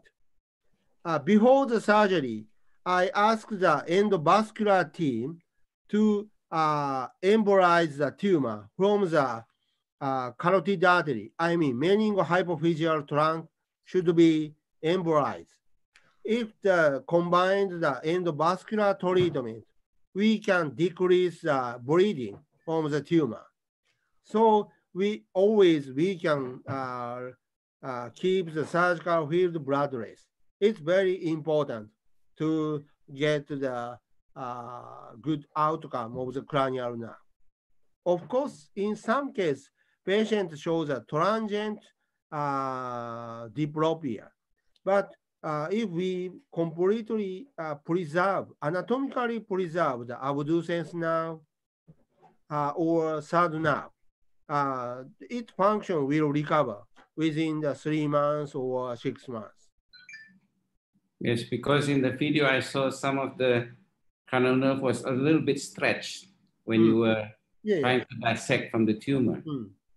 And that caused the transient complication. In most cases, we apply this approach to the large petroclival meningioma. In such case, cranial nerve already stretched. So after the decompression of the tumor, we already decrease the tension of the cranial nerve. So if you can mobilize the cranial nerve, you can safely dissect. Thank you, Professor. Thank you. Thank you, Dr. Goto. Dr. Irwan? Thank you, Dr. Guata. Thank you for the very nice presentation, Professor Goto. It's very nice to see you here. First of all, I would like to say congratulations for your new achievement. And then, sorry, last month we should visit your institute, but we have to cancel because of this pandemic. Sorry. And then I have some question. First of all, question is about the posterior cavernous sinus. Usually, I left the tumor and that part and that posterior cavernous sinus. So I saw that now you are trying to remove all from the cavernous sinus. So could you help me how to start to come inside the cavernous sinus? It's very difficult to start to come inside. The second question is the inferior extension below the jugular foramen. So is it also sometimes make me difficult? So that's why I also open the dura in the retrosigmoid. So not on the presigmoid, but retrosigmoid. So I can go more lower to the even to the jugular foramen. And the last question is almost same with the Dr. Renindra about the cranial nerve, especially for the sixth nerve. It's very difficult. I cut some sixth nerve because of during the detachment. I can't see the sixth nerve during the nerve entering the dura. So and that place is I cut the sixth nerve. So, thank you. Now at the first question, now I start to remove the cavernous sinus tumor, but not totally. I just remove the posterior part of the cavernous sinus through the transpetrosal approach. It's very effective procedure, but as present today, we cannot the tumor medial part of the cavernous sinus, just medial side of the oculomotor nerve. In such situation, we have to combine the endoscopic endonasal approach as the second stage. If you combine the transcranial and endoscopic approach, you can safely decompress radically, okay? And the second question is, what is inferior extension to the jugular foramen? Okay. Of course, as you mentioned, in some case, tumor extend more caudal side around the jugular foramen. In such situation, of course, we combine another procedure, transcondylar, or if the tumor located the medial side, I also choose the endonasal transcribal approach to access the lower part of the petroclival junction. So in case of the lower petroclival meningioma, I think the surgical removal was most difficult. So we have to consider another combination, transpetrosal and transcondylar, or transpetrosal and endoscopic transcribal approach. That's in the one step or the two step? Transcondylar and two step. Okay. And what is the last question? To identify the sixth nerve. Okay. After the tumor decompression, you should additionally drill out the petrous apex under the trigeminal nerve. After the opening of the Meckel cave, you should mobilize the trigeminal nerve and then drill out the inferior wall of the Meckel cave. Always you can identify the Dorero canal just under the posterior petroclinoid ligament as present today. So if you additionally drill out the petrous apex, you can find out the sixth nerve around the Dorero canal. If you enter the CP angle, you have some risk to cut the sixth nerve. That's a problem, I think. Thank you. Okay, thank you. Hello. I think. Question. Okay, Dr. Dodi. Dr. Golden. Yes. Oh, Dr. Golden. Okay, please, Dr. Nyoman Golden. Okay, thank you very much for your lecture. This is very nice surgical procedure. I think this compared to the Kawase triangle, that's very. I think it's a very easy to me. And but anyway, that you sacrifice more bone to reach this tumor, more bone. You drill more bone than what Kawase triangle do. So I enjoy this because we can see both sides, the posterior aspect of the Petrosal and the anterior aspect, so that we can see clearly all the surgical view. So what is the disadvantages of your procedure compared to the Kawase triangle or Kawase procedure? In case of the petroclival meningioma located just to the anterior side, I mean, if the tumor attachment is just anterior side of the internal auditory canal, I think the Kawase's approach is enough to remove the petroclival meningioma. But if attachment is just extend to the posterior side of the internal auditory canal, I think it's better to use a combined approach. But our combined approach is not needed a long surgical time. Just expose the sigmoid sinus under the macroscopic fashion, and then just drill out the petrous ridge. So I think the surgical time is not so different. So if you operate the large petroclival meningioma, especially attachment extend to the posterior side of the internal auditory canal, I think that our procedure very beneficial. Okay, thank you. Okay, thank you. Dr. Dodi, please. Thank you. Professor Goto, I need your advice for my case. Dr. Guata, boleh saya share screen sebentar ya? Oke, untuk kasusnya saya tampilkan. Oke. Boleh, Dok.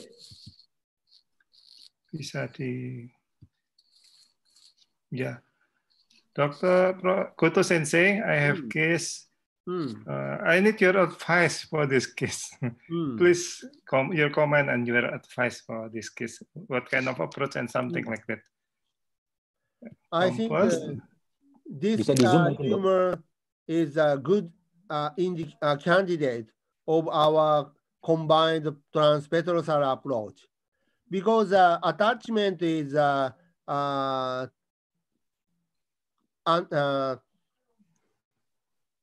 origin of the tumor is around the Meckel cave and involves a tentorium, and the tumor was very large.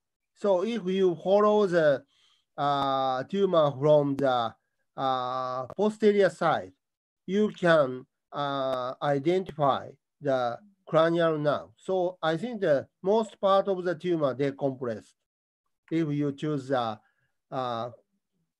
combined approach. I think the tumor already extended the posterior part of the internal auditory canal. So if you operate by the anterior transpetrosal, you cannot remove. And also, suboccipital is not enough to remove such kind of the tumor. So, it's combine, Prof. Combine. Thank you, Professor. Okay, thank you. the next question may be from Dr. Agung. And next, Dr. Endro. Dr. Agung, could you please unmute your mic? Thank you very much, Professor Goto. It's been a long time. It was 10 years ago. I was in Osaka City University. Osasiburi desu ne. Good Japanese. I suppose that you looks like a left-hand surgeon. Is it right? Yeah, I'm left-handed. Yeah, I saw your technique. It's very, very useful for you because when you dissect it, you never retract the normal tissue. You always retract the tumor itself. It's very useful because you use the left hand. And my question is, have you ever had an experience regarding the spinobasal type vein? In this case, sometimes the superior petrosal sinus was not exist. Then once you open the subtemporal extradural approach, you didn't see any S.P.S, superior petrosal sinus. And sometimes I found 2 or 3 cases that it's kind of a spinobasal type of vein. In this case, will you preserve this vein or you have any special technique when you open the anterior petrosectomy combined with posterior petrosectomy? And the other question is, you said that you use 2 steps. The first one is a transpetrosal approach and the other one is a trans-endonasal approach. How long did you perform the second operation? 1 month, 2 months, or maybe 3 months? Or you have any consideration on it? And the good things that I saw you always try to find the geniculate ganglion rather than the course of the facial nerve inside the petrous. Is it a special trick for you? Just finding the geniculate ganglion and then you can follow the facial nerve inside the petrous, and then course to the stromastoid foramen. Thank you. Okay.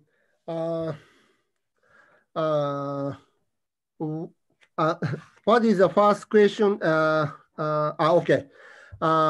Before the surgery, evaluation of the venous drainage system is very important.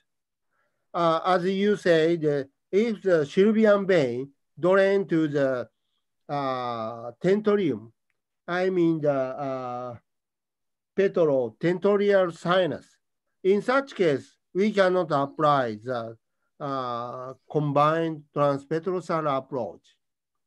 Of course, we have to some modification to dissect the dramata and cut tentorium.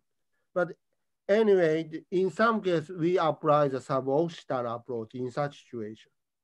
But in most cases, the tumor is large, so already the tentorium involved by the tumor invasion.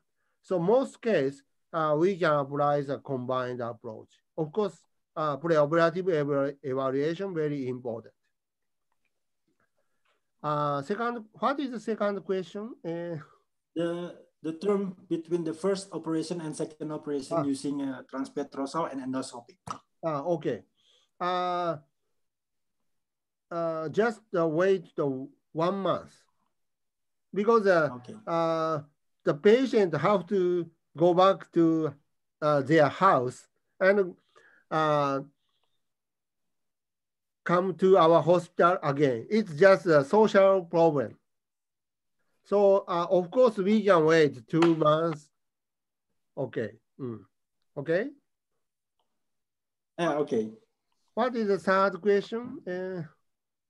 And the last one is to confirm the geniculate ganglion. You use the intraoperative monitoring, then try to find the ganglion only, not the facial nerve. I stimulate the bony structure, and usually geniculate ganglion located the surface of the petrous bone. So we can directly stimulate the facial nerve through the bony structure. And I identify the just location and mark the location. When we drill out the petrous apex, we have to care around the geniculate ganglion. So the bony distance to the facial nerve is very thin. So it's a landmark for the dangerous zone. Okay. Okay. Thank you so much, Sensei. Okay. Thank you, Dr. Agung. Dr. Endro, maybe? Yeah. Thank you very much, Professor Goto, for a nice presentation and excellent skills. Yeah. My first questions about the case of Dr. Dodi. I saw that there's an hydrocephalus also in that case. So it's you take over the hydrocephalus first or directly do the operation. And my second question, I'm sorry, I want to know how long as you do that such a very nice operation until the tumor clearly dissected, totally removed. Thank you very much.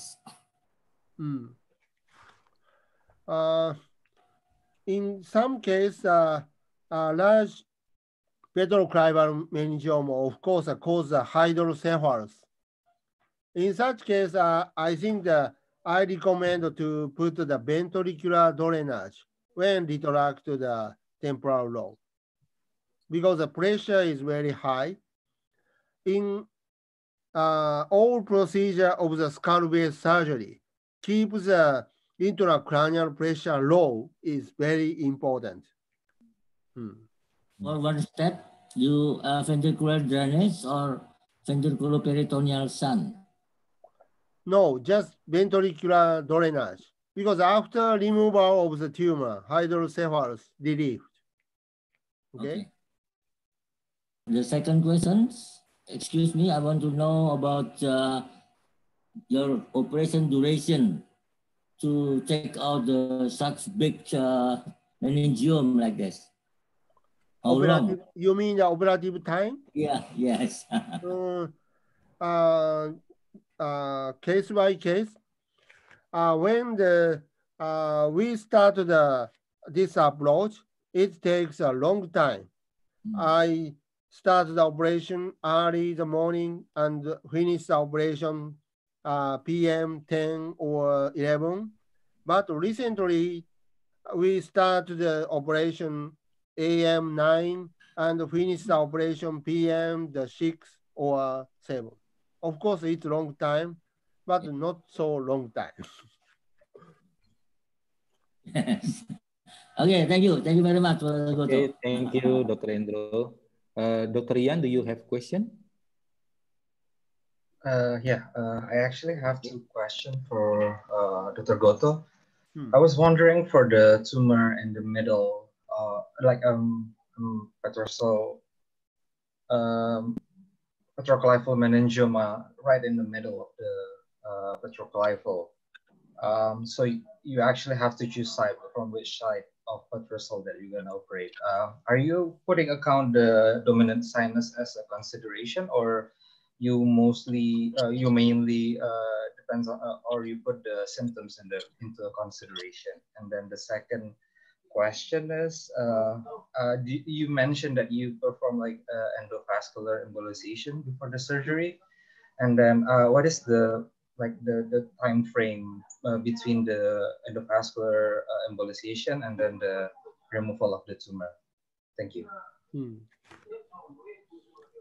Sorry, I cannot catch the first question. The first question is when there's a petroclival meningioma right in the middle of the petroclival area, and then if you have to choose a site for the surgery, do you put the dominant sinus as a consideration, or you mainly depend on the rely on the symptoms? In our experience, even the dominant side, we can safely expose the sigmoid sinus and no complication. So we don't care the dominancy of the sigmoid sinus. We can apply this approach to both sides. Okay? Not care the dominancy of the sinus. Okay, thank you. What about the endovascular embolization? Usually our routine is 2 or 3 days before the surgery. We plan the endovascular embolization and then tumor removal. Okay? Okay, thank you. Okay, thank you, Dr. Rian. I think there's one of your fellow, Dr. Professor Goto. It's Dr. Please show yourself, Dr. Pri. Yes. Yes. Okay, please. We cannot show your video, Dr. Pri. How to speak? Do you hear me? Yes. Okay. Hello. Hello. So I have to congratulate you about promoting as a professor. I think you are the most deserve this position. I have little questions about the Petrosal and common sinus meningioma. Do you usually do the embolization, preoperative embolization in every case? Of course, I try the all case. Because in some case, not so effective of the embolization. Yes, but, in all case, if the even the occlusion of the middle meningeal artery also effective to shorten the surgical time. Yes. If you embolize the middle meningeal artery, you can decrease the bleeding from the petrous bone and the dura mater. So surgical time shorter than more than 1 hour, I think so. So always we try to perform the embolization. If the meningeal hypophyseal trunk, I mean the fissure from the carotid artery embolized, embolization more effective or safe removal of the tumor. Because usually my interventionist always told me that they found that most of the tumor, the blood supply came from the meningeal hypophyseal trunk, and he said that it's very dangerous to perform the embolization via the meningeal hypophyseal trunk. Is it true? Yeah, true. Our team also say that in our team, in 70% of the case, our team can embolize the hypophyseal trunk. And when my cases did not receive the embolizations and intraoperatively, how to do the intraoperative, devascularization? What is your steps to do the intraoperative embolization? And I mean the devascularization. Embolize the feeder. At first, you go to the Meckel cave and open the Meckel cave and to start the tumor removal around the Meckel cave. Meckel cave is the anterior side of the tumor attachment. Yes. You remove the tumor around the Meckel cave. I think the most part of the feeder from the carotid artery devascularized. And then cut the tentorium, most anterior side. If you cut the tentorium, most anterior side, and also remove the tumor around the Meckel cave, I think the most feeder already devascularized. So I recommend to start the tumor removal around the Meckel cave.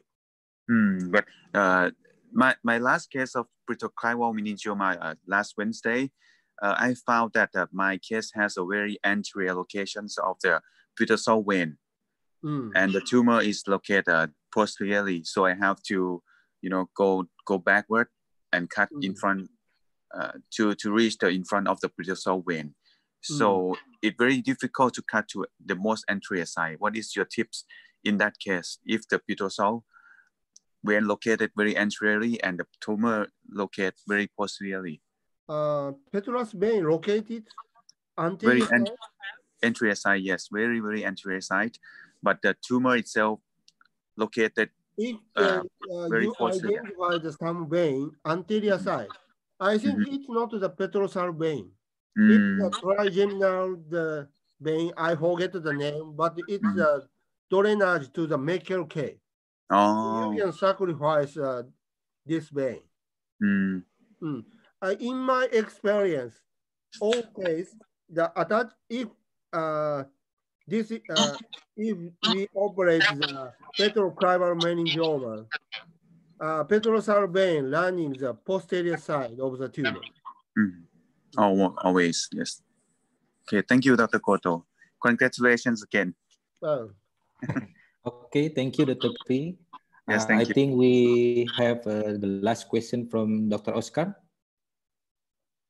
Dr. Oscar, please unmute your mic. Thank you, Dr. Guata. Thank you, Professor Goto. Have you ever encountered any balance issue after performing, especially after drilling out the canalis semicircularis, semicircular canal? Just identify the semicircular canal, not open the canal. Oh, do not open the canal. Not open. Just identify the cortical bone. Okay? Okay, thank you. Thank you. So it's a very... Oh, okay. Dr. Roland, please. Okay. So it's very nice. Always amazing looking into your hand, doing such a great tumor, very huge tumor, very easy take out from the brain, Professor Goto. I admiring you. Not easy, but it took a long time. Very amazing. Always. You always said you let your fellow, your resident open the drilling of the bone wax, the bone, and remove the sigmoid sinus presigmoid area by microscopic, right? Do you ever found that complication about the sinus, your resident or your fellow accidentally, cut or bleed from the sinus? No, of course, we have some training to expose the sigmoid sinus. At first, our resident have to understand the anatomy of the wall of the sigmoid sinus. As present today, the wall of the sigmoid sinus just attach the petrous bone around the mastoid emissary vein. So all case, I advise young staff to identify the emissary vein and drill out the bony structure around the mastoid emissary vein by the diamond bar, not cutting bar. So the resident or young staff use a diamond bar meticulously around the mastoid emissary vein. No risk to injure. I did the same procedure, but no experience large sinus injury. Okay. So I think it's a safe procedure. It's safe procedure. So the last question is: staff understand the tip. Yeah, after the training, right? Before you do that. So the last question: what's the difference? The main difference between the combined mini with the classic presigmoid approach? What is the main difference?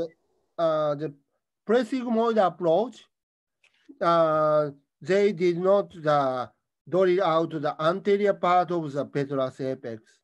Okay. Our approach is the combination of the anterior petrosal and presigmoid. Okay. Okay. So to identify the sixth nerve, we have to drill out the most anterior part of the petrous apex, just under the trigeminal nerve. Is very important to identify the Dorero canal. Okay. Dorero canal is a good landmark to identify the sixth nerve. Yeah. No variation. So it's very useful landmark to identify sixth nerve. So we have to drill out the presigmoid and petrosal apex. So I mean, this is a combined petrosal approach. Okay. Okay, we'll try. We'll try it. Thank you. Thank you very much, Professor Goto. Thank you, Dr. Guata. Okay, thank you. Excellent lecture and excellent discussion from the panelists. But Goto Sensei, I have a question from the question and answer box. It's from my senior, Dr. Arvinder Singh. Dear Professor Goto, thank you for your excellent presentation. I have a question. In your opinion, which cases do we need to use transcochlear approach where we have to mobilize the seventh nerve? Thank you. In my recent experience, no need to use a transcochlear approach. If the tumor located more caudal side, we usually use a second stage surgery by the endoscopic transcribal approach or transcondylar approach. So that I never use the transposition of the facial nerve. Okay. 10 years ago, I used to the transcochlear approach to remove such kind of the lower petroclival meningioma. But recently, I combined the transnasal transcribal approach by two-stage surgery. Okay, thank you, Goto Sensei. And also there's one question from Cho Tansiri. Mike B came from Thailand. Do you always need angiogram study before perform combined petrosal approach? Sorry? Do you always need angiogram study? Angiogram study before perform the combined petrosal approach? Of course. We have to check the feeder of the tumor. It's very important. In some cases, meningohypophyseal trunk is a dominant feeder, but another case, ascending pharyngeal artery is a main feeder. So to evaluate the main feeder is very important to plan the surgical strategy. So always we use angiogram and also preoperative embolization. And also during my time in Osaka last summer, I believe that we also always have studied the MRI and the CT scan on the computer before you perform it. I think it's also important for me. Yeah. Okay. It's already more than 2 hours we have the webinar. Thank you for your lecture. I believe we all here learn so many things from you. And especially for the modified combined petrosal approach. And tomorrow, I hope all of the attendees will answer the questionnaire. It's only take 1 minute. And then Goto Sensei, I would like also to remind you that tomorrow we are gonna have Professor Fred Gentili.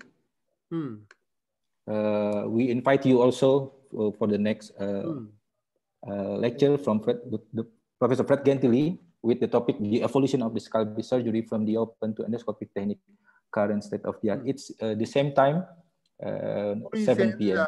Invitation email. Okay, I will send you. I will send you, Sensei. Okay, before we end this webinar, I would like to ask Dr. Roland as our chief to give comment before we end this webinar. Okay. Okay. Thank you, Dr. Guata. It's such a nice webinar on behalf of our department, Padjadjaran University, and also, Dr. Endro, my senior prophet, and all Indonesian Neurosurgery Society here, as represent from all Indonesian neurosurgeon from everywhere. Professor Goto, we like to thank you very much for your time. I think it's already night in Japan, right? Thank you. Yeah. It's already 12 o'clock, I think, again. So 11. 11, yeah. So thank you very much. Please, anytime, any chance for us to invite you again, please don't bother. And and please continue our relationship between Indonesian neurosurgeon who like to study much from you. So maybe our department also come to your department to take some so many experience from you. Thank you very much, Dr. Endro, as I'm my senior, Dr. Renendra, all the panelists. Thank you. Dr. Julius, whole friend. Thank you very much from this evening, nice evening. I think we enjoyed the lecture, the webinar. So that's it. Good night, everybody. Good night, everyone. Also the participant for all around the world, I guess. So we meet tomorrow. Hope so. So the time to Dr. Guata again. Thank you very much. Okay. Thank you for all the panelists, all the attendees, and Goto Sensei. Thank you very much for your time. Okay. I think it's time for us to say goodbye. Thank you very much. Arigatou gozaimasu. Thank you. Thank you, Goto Sensei. Thank you, everybody. Good night. Thank you, everybody. Thank you. Dr. Julius, thank you. Thank you. Thank you. Thank you. Dr. Endro, Dr. Terima kasih, Dok. Terima kasih, Dok. Dr. Dodi, terima kasih. Thank you. Ayo Bang Roland, makasih ya. Makasih, Bin. Terima kasih. Terima kasih semuanya. Terima kasih. Dr. Ibi, thank you. Hebat, Guata. Thank you, Pak Roland. Thank you. Dr. Willy. Bye-bye. Thank you. Okay, thank you, Goto Sensei. Dr. Pri, Thank you, Goto Sensei. Nice to meet you, Dr. Pri. Dr. Ahmad Jana, Dr. Boyke. Terima kasih. Thank you, Dok. Dr. Nyoman, thank you very much. Thank you. You're welcome.